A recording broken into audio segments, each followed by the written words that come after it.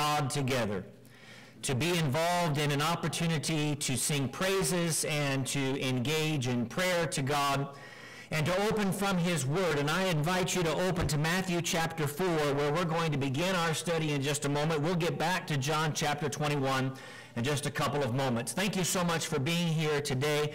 Thank you so much for your interest in spiritual things and for the work that you're doing here in Kaysville. If you're visiting with the church here in Kaysville like I am visiting, a warm welcome to you. We're thankful for you taking the time to come and be a part of this service and worshiping God together. There are a number of things that as preachers we really like to see and we really like to hear. One of those is we love to hear the sound of pages turning in Bibles, and I'm confident that you will follow along today. The other thing, and unfortunately that will not be the case today, is we love to hear the sound of babies making noises in the audience. It's unfortunate that that's not going to happen today at any point. That is actually a good sign. Someone was saying just a couple of days ago that a church where there are no babies who cry is a church that is soon going to die. And I think that there's some great truth to that. So for those of you who are fathers and mothers, grandparents who are here today struggling with children, trying to keep them either awake or maybe trying to keep them asleep, as the case may be, we are thankful for you and for your efforts. If you are older than an infant, then please do not sleep. You are not allowed to do that today. In the course of our time together, we want to study with eyes wide open, with ears that are ready to hear the truth, not because anything that I say is necessarily important, but because what I say from the Scriptures is indeed very, very important. I want to talk about an uncommon follow me and why it's so uncommon as to what Jesus said in John chapter 21. And we'll go back and look at that passage here in more detail this morning in our study. But I want us to address what we mean by the nature of what is so uncommon about follow me. Because we, as good Bible students, know that Jesus has routinely said to those who were either thinking about following him or maybe were completely strangers to the mission of Jesus Christ, that indeed, I want you to follow me. So, for example, in Matthew chapter 4, in verse 19, we find where Jesus says very famously, and for the first time as is recorded in Scripture, follow me, and I will make you fishers of men. And that, of course, is something that we use today. As evangelists, as all of us are trying to teach and spread the truth, we are trying to get people to follow Jesus as well. In Matthew chapter 8, just a page or so over in your Bibles, in verse 22, Jesus would say to those individuals who had a lack of conviction in following him, he said, follow me, and let the dead bury their dead. Just a chapter over in Matthew chapter 9, in verse 9, as Jesus passed on from there, he saw a man by the name of Matthew, who would, of course, be the future apostle and the author of the book that bears his name. And he says to him, follow me. And Matthew arose and followed him. In Matthew chapter 16 and verse 24, we find where, again, Jesus says, if anyone desires to come after me, let him deny himself, take up his cross, and follow me.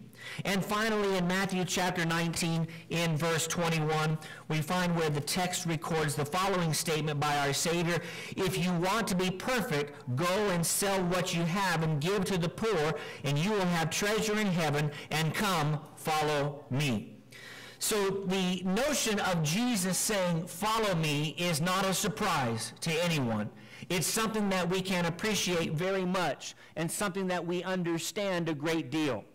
But I want us to appreciate that in John chapter 21, where we're going to focus our attention this morning, that indeed Jesus, when he says, follow me to Peter, is an uncommon follow me. Because whether you are familiar with this or not, Jesus' statement to Peter in John chapter 21 is the only time that he says, follow me, post-death, burial, and resurrection.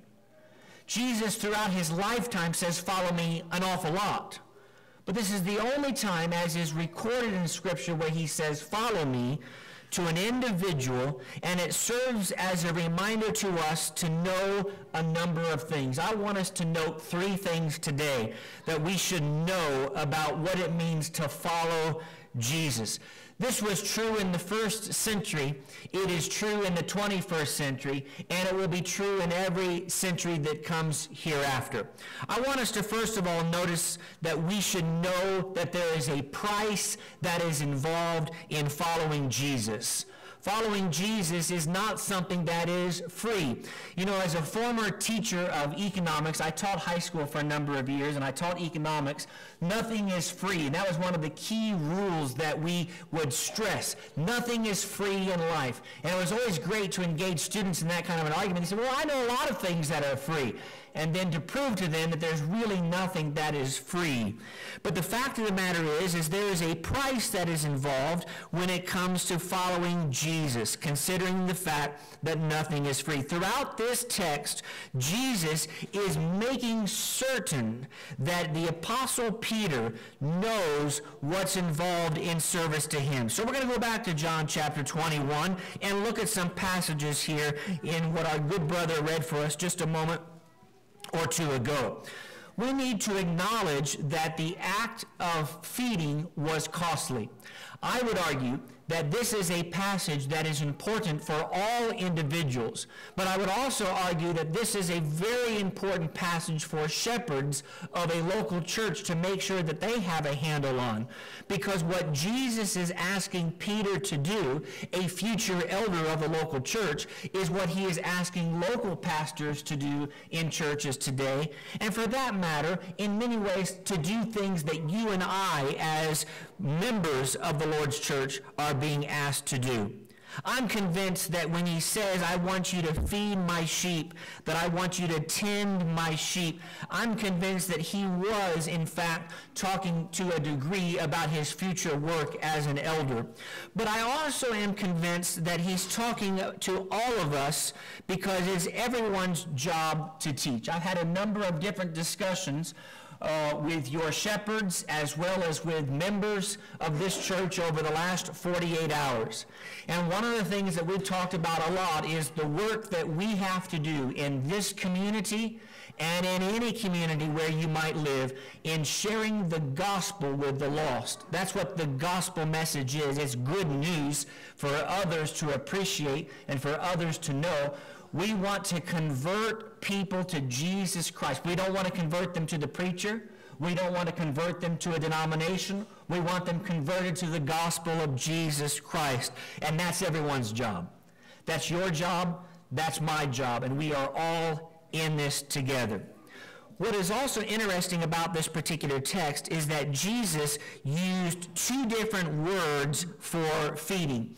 And this is not so much an expository sermon on John chapter 21 as it is so much an understanding of what it means to follow Jesus. But I do want us to note a couple of things about the text itself. In verse 15, he says, Simon, do you love me more than these? And we'll talk about what the these is here in just a second. But he says, you know, Lord, that I love you. And he said to him, I want you to feed my lambs. That word that he uses there is the idea of keeping or providing for food, which is a key responsibility of pastors in a local church, and in many ways is the responsibility of each of us in trying to share the gospel message with others. Notice that he says, I want you to feed my lambs, whereas in verse 16 he talks about feeding or tending my sheep. He uses 2 different words to describe the subjects to which are being focused on the occasion. These are the newer or the younger saints. And this is a church that has a lot of excitement to it in that over the course of the next 5 and 10 and 15 years, you are going to have a lot of teenage Christians. At least we hope that they will grow up and dedicate themselves to Christ by being baptized for the salvation that they want and that God has blessed us with. The fact is you are blessed richly that you have, up until yesterday, I think it was up until yesterday, 52. Now you are at 53, and any moment now, I think it's supposed to be 54 or 55. It's a good thing that you have a digital directory, because you guys would go broke printing directory updates with all of the children that you have being born. And that is an exciting thing for this church here. But the newer or the younger saints need particular attention. And that's one of the reasons why Bible classes are so very important to have today. It is true that the church is not responsible solely for teaching young people. Broadcast message, if you as a young person, as a young parent, are only allowing Bible classes to be the focus of your children's learning, then you're not doing it the right way. You've got to engage in allowing them to see from you in the way that you live, in private Bible studies in your home, as to what good living is all about. But he says in verse 16, he says, feed or tend my sheep, which is to protect or rule, talking about both younger and older saints.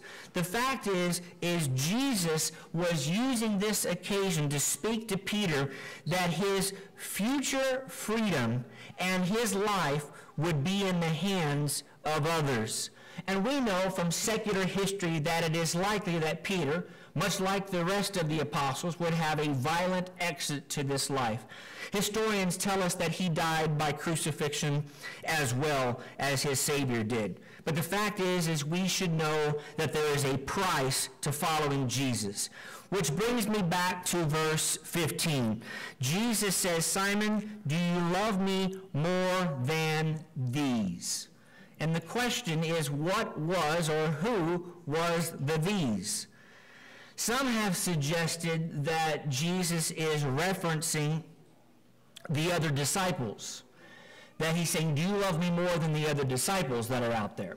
And maybe that's what he means. If you're looking for a conclusive answer from me, you're not going to find it, because I'm not exactly sure what the these are.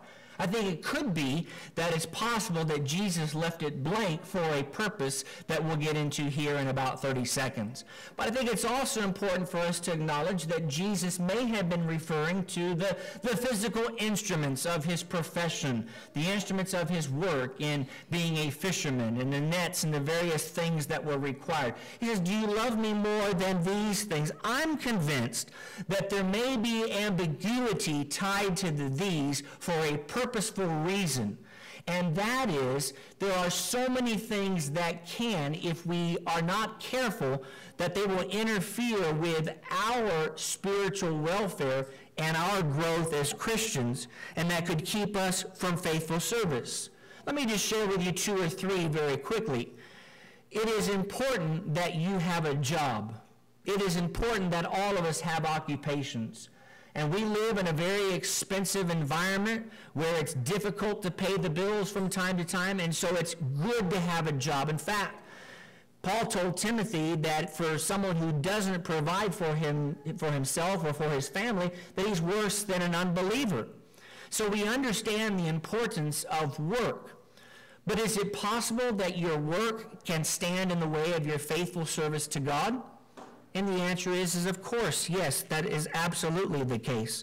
What about your friends? Everyone loves having friends, and it's important to have friends and people that you can count on and people that you can rely on. But if your friends stand in between you and faithful service to God, they are not friends in the truest sense of the word. And then let me share one that you may not have thought of from time to time, and that is sometimes our family can stand in the way of faithful service. I remember years ago I was preaching for a small church in West Central Indiana, and this family is now gone from this life because they've passed away. But I remember on one particular occasion where one particular sister was missing from services, and I just asked, where was Sister Smith today? And the answer was, well, she's home. I thought, well, she's sick. No, she's not sick, she's cooking. I said, well, what's she cooking for? She's cooking for family, coming in today. And I had to scratch my head and think about where that person's priorities was lying, because is family more important Or is the Lord more important? And it's true that we all have to make sacrifices and difficult choices from time to time, and sometimes we have to make judgment calls. But I thought that it was interesting that we need to understand that serving Jesus Christ isn't free, that it does require sacrifice on our part, and that we should know the price. Secondly, we should know that there is love associated with service to Jesus Christ. The New Testament, on so many occasions, teaches that love and service go hand in hand.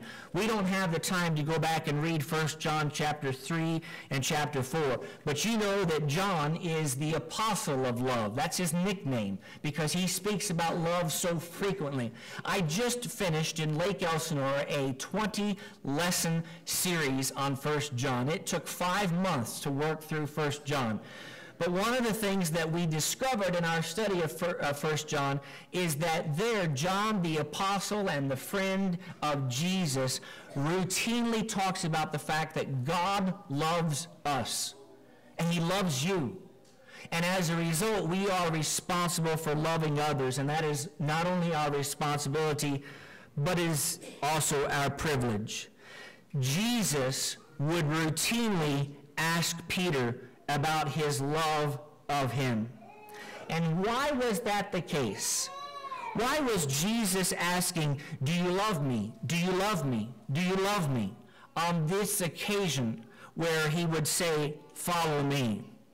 Well, I'm convinced that Jesus knew that if Peter truly loved Jesus the Christ, then he would automatically love the brethren, or that we would love the brethren, and others in general, including those who are not saved.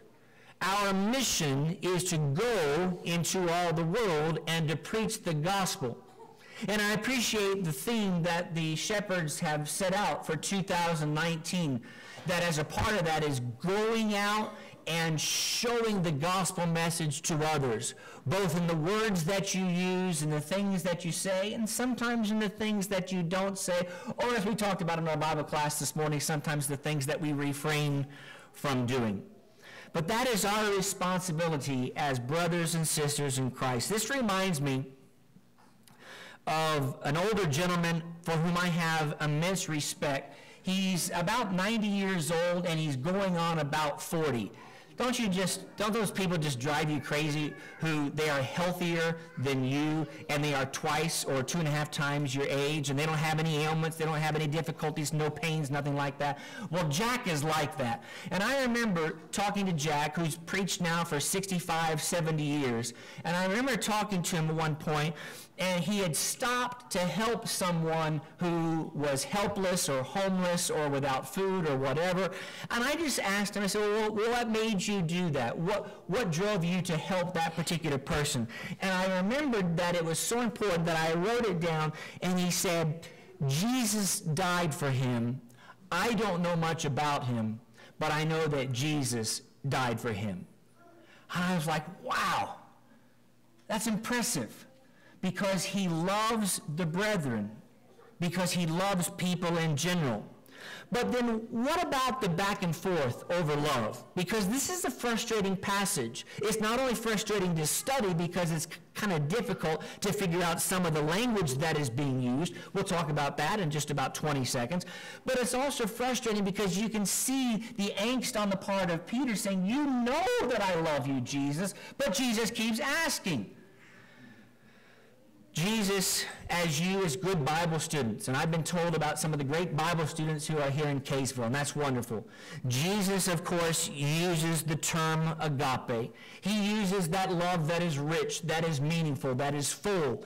That is the idea that whether you love me or not, I'm going to love you. Even while we were sinners, Christ died for us, Romans chapter 5 and verse 8, and that he loved us that much. The fact of the matter is Jesus says, do you love me that much, Peter? Do you love me to that degree? And then Peter answers back almost timidly, and we lose this in the English language, and he says, yes, I love you. But he uses a different term. It's not quite the same, but it's like Jesus saying, do you really love me? And then Peter says, I love you. And then Jesus says, do you really love me? And Peter answers back and he says, I love you. And you can see the frustration on the part of the Savior in what he's trying to get Peter to understand here.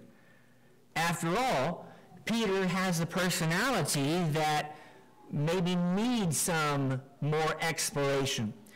It's interesting because when people talk about people of the Bible that they are like or unlike, I find it really interesting, almost comical, how often Peter will say, or people will say, I'm like Peter. And when they say that, they're talking about themselves in not flattering terms. I'm impetuous, I'm impatient, I say things without thinking. Until the third time, that is. What was Peter doing by saying, I love you, but not saying, I really love you? Was Peter suggesting a reserved love for Jesus? Or was Peter checking himself? Because we have to remember that Peter has had a history of not thinking things through and saying things that he comes back to regret. Perhaps his humility is in focus now more than it has ever been before. And one other thing that you've probably already noticed, but if you would note how many times Jesus asks, do you love me? 3. 3 is a good, nice number for biblical completion. The Father, the Son, the Holy Spirit. But you as good Bible students know the story that on 3 occasions, just hours before, or just days before, that Jesus had been denied by Peter, not once, not twice, but 3 times. And so now Jesus comes back and says, Peter, I've got a question for you. And I'm going to ask it 3 times. Peter, does that remind you of anything? Jesus may be thinking. The fact is we should know the love that is associated with following Jesus. And finally, we should know forgiveness. Consider, if you would, the context of this event. Peter, as we said just a moment or so ago, had denied Jesus in a very big and public way. The fact is in chapters 20 and 21, they had spent a fair amount of time together. So this is unlikely that this is the first dialogue between Peter and Jesus. But for whatever reason, maybe Peter and Jesus hadn't spoken before this particular event. And after all this was said and done, Peter hears 2 words that I'm convinced must have sounded great to him. After all, Peter feels bad about himself. He has a right to feel bad about himself for what he has done, what he has said, for that horrible denial of the Savior, his friend, and the master teacher. But there, in John chapter 21, signifying by what death he would glorify God, and when he had spoken this, Jesus said to Peter, in verse 19, he said, follow me. It's interesting that the same thing that Jesus would use to launch the kingdom by getting people to follow him is now the same tool that he uses in getting someone who has gotten off track to follow him. The fact of the matter is Peter must have thought, oh, this is what he said to me before I sinned. He's telling me the same thing now after I have sinned. Why is that so important? Because Jesus forgives.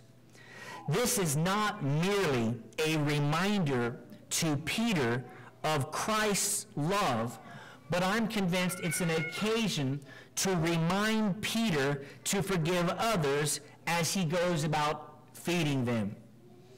And as local elders could say in this church or in any church where they are present and where they are shepherding, forgiving is part of the key work in which they are doing.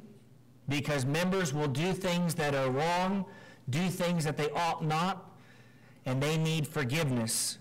And Peter needs to understand that to whom much is given, much is expected. And great forgiveness is granted to Peter, such that he has the responsibility of showing that love to others. I love this follow me. I love those two words, because the follow me is, I believe, uncommon.